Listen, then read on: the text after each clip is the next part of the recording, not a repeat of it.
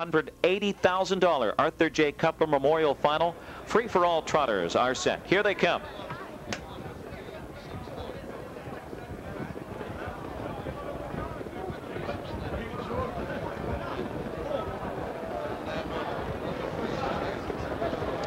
Off and trotting, Approved Action is out of there. Approved Action bursting out with early speed there. War Paint from the inside is striding out into second around the first turn with Elegant Man, who tucks in third.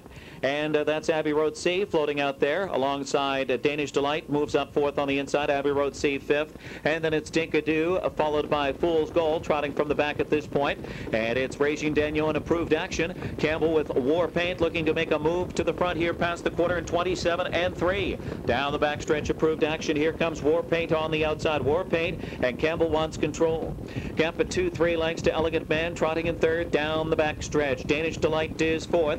Abbey Road C fifth on the inside, followed by Dinkadoo sixth. Then it's 2 lengths to Fool's Goal, trotting from the back. They continue on down the backstretch towards the half mile. 4-5 the favorite. War Paint and Campbell by a length and a half. Approved Action is second. Elegant Man is third, and they hit the half mile 56 and 1. So it's War Paint in full control here. War Paint and Approved Action second, committing first over. Danish Delight attacks first over. Danish Delight now being urged on from third, tracking that cover. Abbey Road C now well positioned second over for Keith Jones, now fourth on the outside.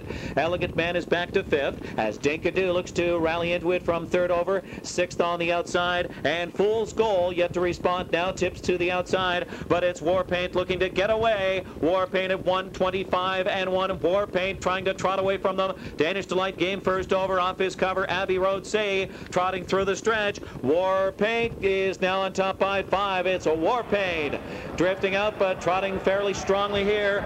Strong enough to have a 5-length lead with Approved Action. On the inside, Elegant Man. Up on the outside, Dinkadoo with late trot, but War Paint is home free and all alone and wrapped up here. Campbell has plenty. It's War Paint tight for second. Approved Action and Elegant Man. War Paint in 1:53 takes the Cutler. And number 2, War Paint, returns to the winner's circle. 5-year-old bay son of Malabar Man out of Shoshan Cash by Uptown, owned by J&B Myers, Goldberg and Goldberg, trained by David Tingley. Winning driver John Campbell. War Paint records his 7th win in 9 starts this year. Recently winning 5 straight on the Woodbine Entertainment Circuit in Ontario.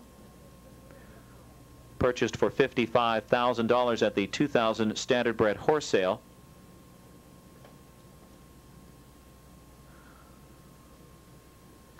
War Paint doing it on the front end tonight in 1:53 here at the Big M tonight.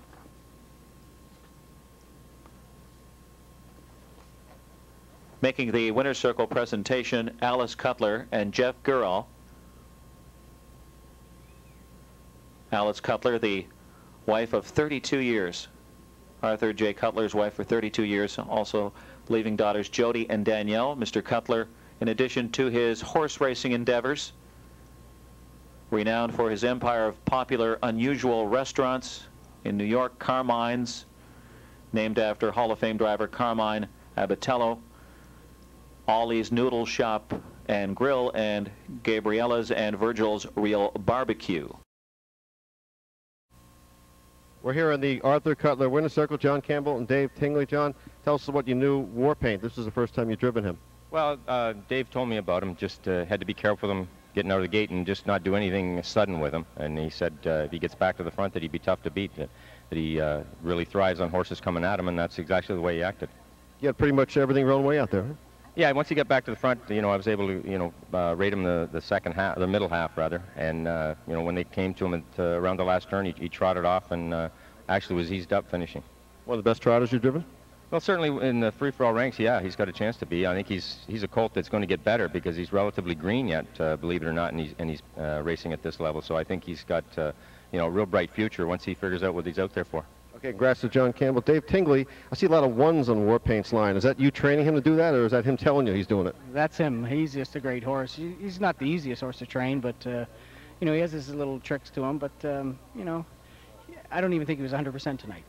You mean he's not physically not 100%? No, not 100%. There's still some work to be done. We haven't seen much of him here. Is that because he's so successful at North? Well, he fit the young classes. Like I didn't get him to his 4, and he had no money on his card, so he just got the confidence that way, working up the ladder. And you know, we thought at 5 usually trotters are at their best, so we staked him up this year. Breeders' Crown material? Well, he's eligible, so I think so. Like he's got a lot more speed than that. It's just a matter of having him trotting 100%. How about the near millionaire Miss Peaceful Way? How's she doing? She's pretty good. She's about 2 weeks away from qualifying. Prepping her for the first week in June to have her ready for the casual breeze. But she's close. Okay, Dave Tingley, thanks so much. Jeff Garral, one of the great friends of harness racing. How you doing, sir? And tell us a little bit, for the people who don't know, what kind of guy was Arthur Cutler?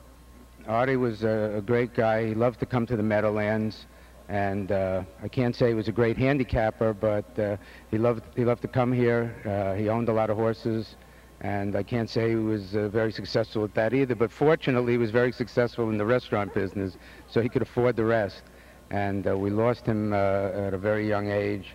And I want to thank the Meadowlands, Chris McElwain, Ted Stockman for putting this race on every year. Alice Cutler, his widow, comes. We get about 125 of his friends, and everybody has a great time. So he would have had a lot of fun owning Elegant Man, wouldn't he? Well, yeah, I kind of was hoping to win this race. I didn't want to tell these people, but yeah, you know, he would have had a lot of fun with Elegant Man, although he's kind of not exactly the kind of horse that trotters, if you know a lot about trotters, sometimes your heart is in your throat, and Elegant Man is one of those trotters. And you're sponsoring a race this year, too. We're going to sponsor a series of races at the Red Mile for older horses, and the response has been very good, especially for the colts. I think they've got over 45 colts for both the pace and the trot, and they're going to run that race on the Futurity Day, and I think it'll be one of the best races of the year and one of the best cards of the year. So I'm looking forward to it. Thanks so much, Jeff. Great friends of harness racing. Arthur Cutler, remember you. Another great race here. 153 to winner is Warpaint.